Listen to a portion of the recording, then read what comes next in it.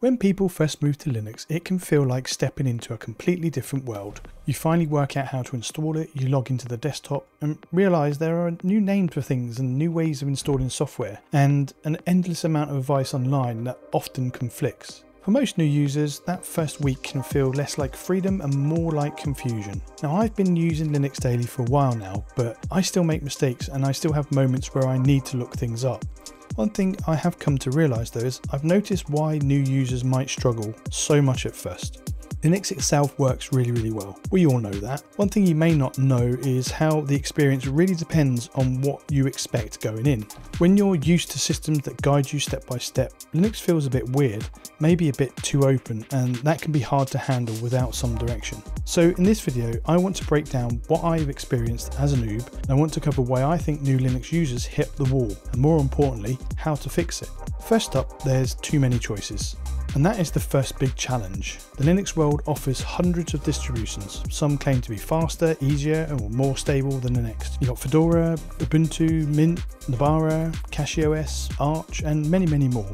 That variety is great once you understand the basics, but when you're new it can be a little bit overwhelming. You spend more time comparing distros than actually learning how Linux works. Now, the best fix for this is just to stop distro hopping early. As many of you know, despite SteamOS starting me on my Linux journey, Fedora was my real starting point. Now, I'm not going to say that you should use Fedora, that's not for me to decide, but what I will say is just pick a distro that looks friendly to you and has a large community.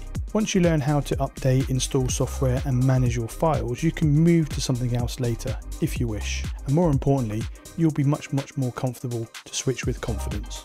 For many beginners, the terminal is one of the most intimidating parts of Linux. It feels old-fashioned and unforgiving, but it's also one of the most useful tools once you understand what's happening.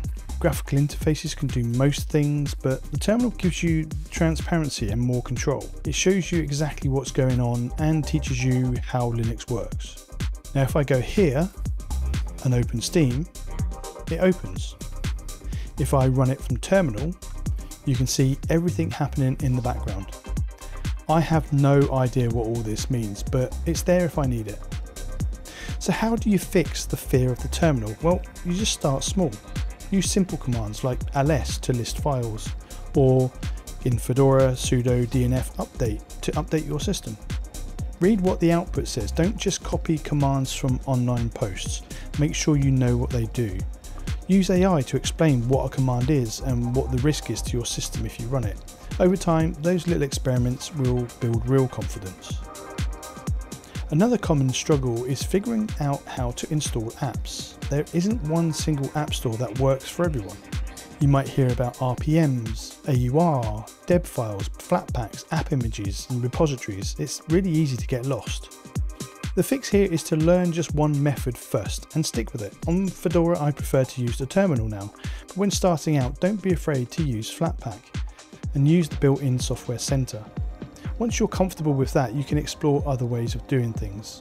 You don't need to learn everything at once. Focus on one method, get good at it, and then expand when you're ready. Sometimes you'll install Linux and find out that your Wi-Fi or your GPU or audio doesn't behave as expected. This isn't as common as it used to be, but it does still happen. When it does, the first reaction is often frustration. In most cases, the fix is already documented somewhere. Search for your exact hardware model and the word Linux and your distro together. The community is huge and someone has usually solved it before. Again, use AI if you're happy to. Make sure you give it as much information as you can and ask it to explain everything. Over time, you will learn which distros handle your hardware best. Fedora and PicaOS, for example, are excellent for gaming setups with AMD and NVIDIA cards. I best mention CachyOS too, or else the comments are going to blow up. New users may approach Linux expecting it to feel like what they just left, and there's a real disconnect there. Linux isn't designed to copy any other operating system. It's built on the idea of freedom and choice. That means you can change almost everything. But it also means you're responsible for learning a little more about how things fit together. Once you accept that mindset, Linux starts to make sense. Instead of asking, why isn't this like what I had before, you'll start asking, what's the Linux way of doing this? That shift kind of changes everything. If you start searching for help online, you'll notice something very quickly. Questions may have 10 different answers. Some are helpful, some are outdated, and some are just arguments. It's easy to get lost or feel like you're doing something wrong. The truth is, Linux has a huge community made up of all kinds of users. The best way to handle that noise is just to pick a few trusted sources and ignore the rest. Find 1 or 2 YouTube channels or forums that explain things clearly and consistently. Once you understand the basics, you'll be able to spot bad advice very quickly. So what is the real fix? Well, most people who stick with Linux don't do it because everything just worked. They do it because they learn to take small steps and build confidence along the way. You don't have to understand the kernel, systemd, or package management to be a capable Linux user. You just need curiosity and a bit of patience. Every problem you solve becomes a small win, and those add up fast. If you give it time, Linux starts to feel less like a challenge and more like a personal workspace that finally makes sense. The truth is, Linux isn't hard, it's just different. Once you learn the basics and stop chasing perfection, it becomes one of the most rewarding platforms to use.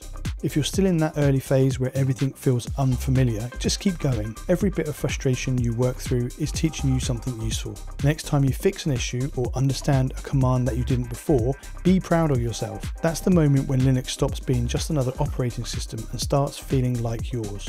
If you've made it this far, thank you. Please don't forget to comment below or leave an emoji for the sake of engagement. Now, apparently you can also do something called leaving a hype, whatever that means. Do that if you know how. Apparently it helps with reach. Anyway, thanks so much for watching. You guys take care, and I'll catch you in the next one.